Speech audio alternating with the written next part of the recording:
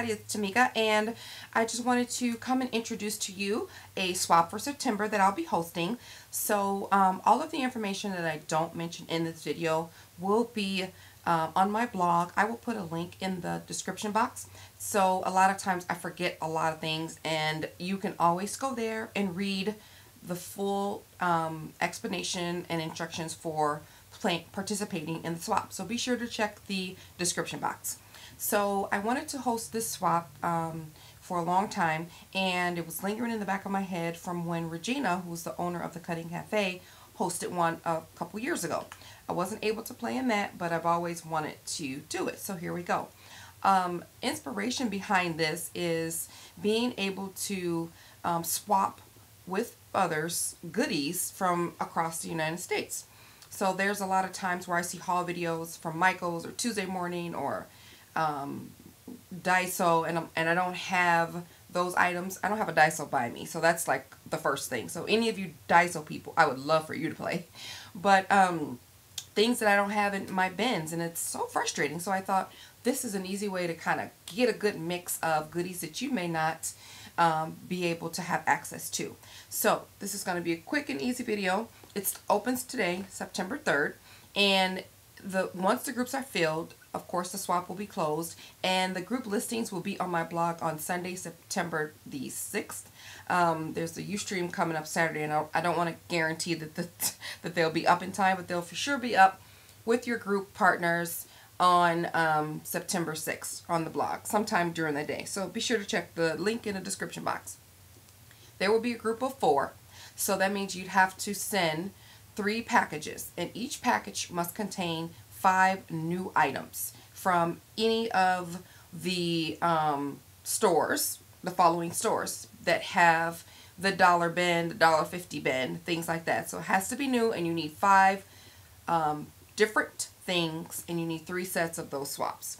So you can get things from Michael's, of course, Joann, Hobby Lobby, Big Lock, Tuesday Morning, Daiso, the Dollar Tree, Target, Dollar Spot. All of those places have good $1.50 items. So the only exception to it not being new, unused, is trim. So if you have some favorite trim that you want to share, the trim must be at least 1.5, well, 18 inches. So, and each item has to be different. So if you sent 3 feet or 1 yard of trim, that still counts as one item. So you send as much as you want over 18 inches, but it's still just one item. So let me give you a quick example.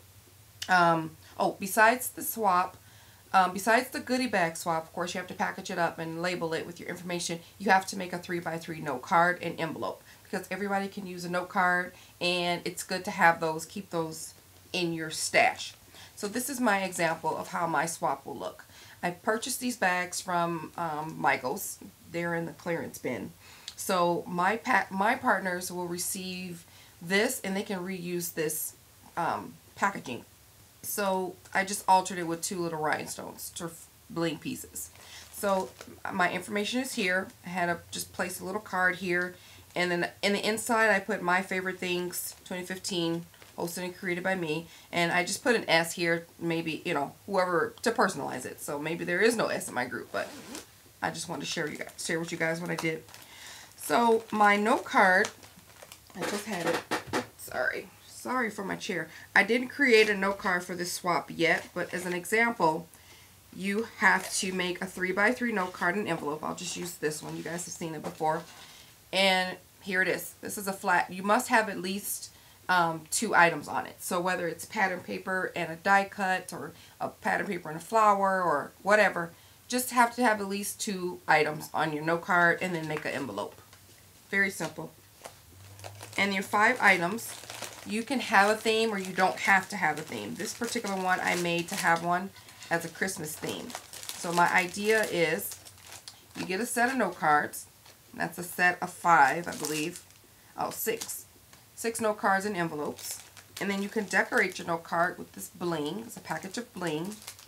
You can wrap your gift up using some twine, decorate it with some flowers, and then create a gift tag for whoever it is you're making a gift for.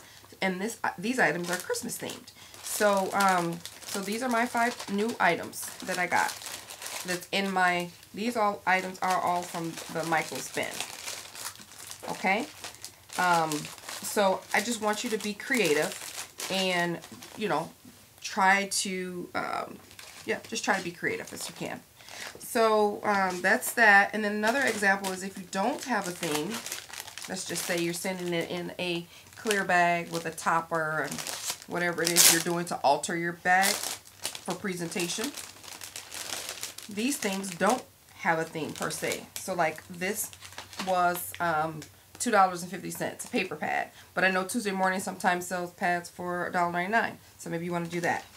Every crafter needs some double-sided tape, some frames, some flowers, and some wood pieces. So these don't coordinate, but these are all 5 new things that you could use as an example without a theme. Okay? You can also package it in, you know, a bag, alter a paper bag, emboss something. You know, just be creative with your packaging. Give it, send it as if you were sending a goodie to someone else. Okay, so the swaps are due postmark to me by October 1st. This swap is so easy. Like, I got done with this and it didn't take long, 10 minutes. So it was super easy. So everything should be able to get to me by October 1st. Postmark by October 1st. Postage is $5.70. And speaking of that, you must be able to, if you're sending your swap in boxes and things like that, just keep in mind that I send them back in this padded priority envelope, which is the $5.70. But just keep in mind that if you're sending boxes or something that's a little bit bulkier, send a little bit extra postage via PayPal so I can offset it and maybe send an alternative packaging method to your group. So I know a lot of you do that. If you're sending something bulky, you'll send extra packaging in case I have to rewrap it in something different. But I just wanted to make sure that you know that that's an option too if your packaging doesn't allow it to fit into one of those envelopes. Yeah, postmark to me by October 1st, and I think that's it. This is a super simple, super fun, and, you know, quick swap that I think you guys will enjoy. I'm interested in seeing some of the new things and some of the new bins. So again, just to quickly wrap it up, you need a 3x3 note card, an envelope. Note card must have at least 2 items on it, and then you'll need to package up a favorite things swap, including 5 new things from any of the stores listed.